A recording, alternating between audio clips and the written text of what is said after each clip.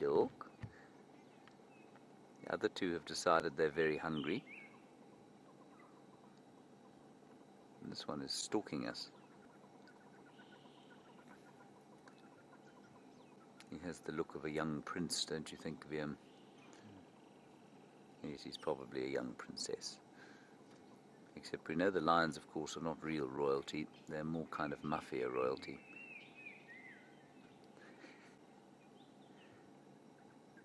He's very sweet.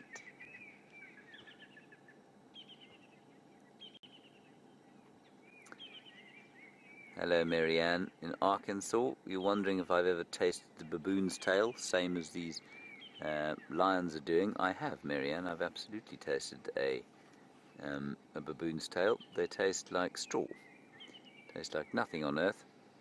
I don't think it's a good idea to eat the tubers, for example, or the leaves. I think they can be quite toxic, but I have definitely tasted the sort of capillary, strawy kind of protuberance that these chaps have been eating.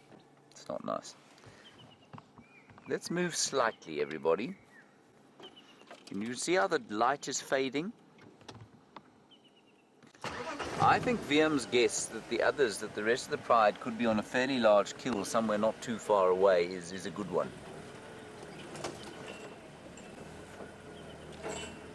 Because there are no tracks going out of the reserve anywhere where we looked this morning. Now, what I want you to appreciate is that as we drive straight like this, they will see, obviously, the bull bars, and they see these two big headlights, and I wonder if they don't perceive them as eyes. And so normally you can get pretty close if you're driving sideways, but as soon as you start driving forwards towards animals, they tend to perceive it as slightly more of a threat. I'm just going to ease forward here. They will get used to us again. I'm going to watch Mum's behavior very carefully. Watch out for this tree, everybody. There are no thorns on it.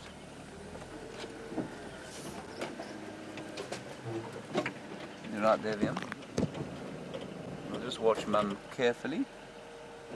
Make sure she's happy with us. I'm going to talk a little bit more quietly. She looks fine for now. We want to make sure that we turn away from her now.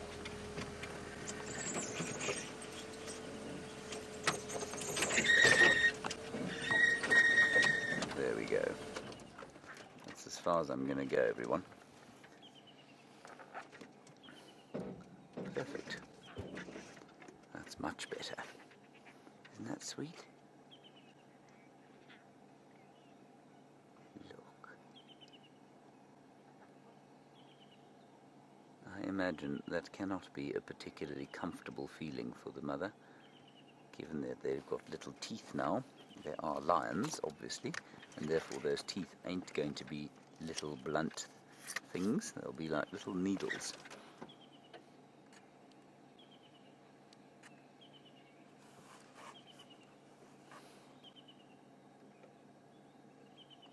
Wonderful stuff.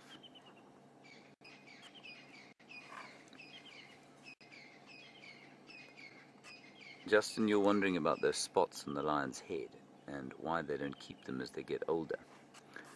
Well, try and think about what advantage it would give them now versus what advantage it would give them as adults.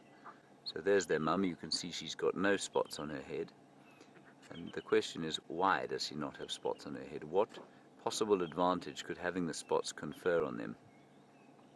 And the answer, Justin, I believe, lies in the habitat in which they live as youngsters versus the habitat in which they live as older lions.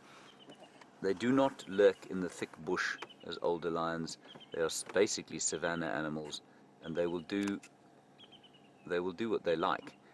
They're very confident, but when they hunt often in the long grass, and they do hunt through thickets, obviously, but as they hunt through thickets, they cannot be completely hidden because they are so large, and so they have that tawny color. They hunt at night. The youngsters, a bit more like leopards, live in thick bush. They want to remain completely hidden from sight, and they live in the kind of dappled light of the drainage lines where there are thick bushes and shadows. And that, exactly like for a leopard, is a great colour to be. You want to be that sort of spotted colour that breaks up your outline. And that's why they've got spots.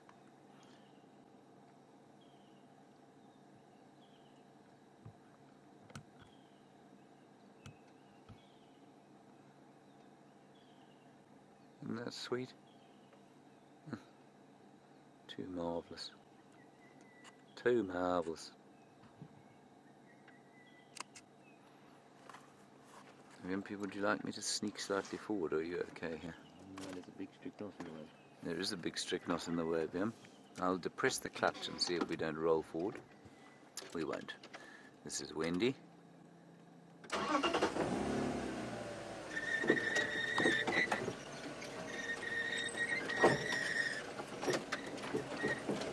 How's that? No, no good.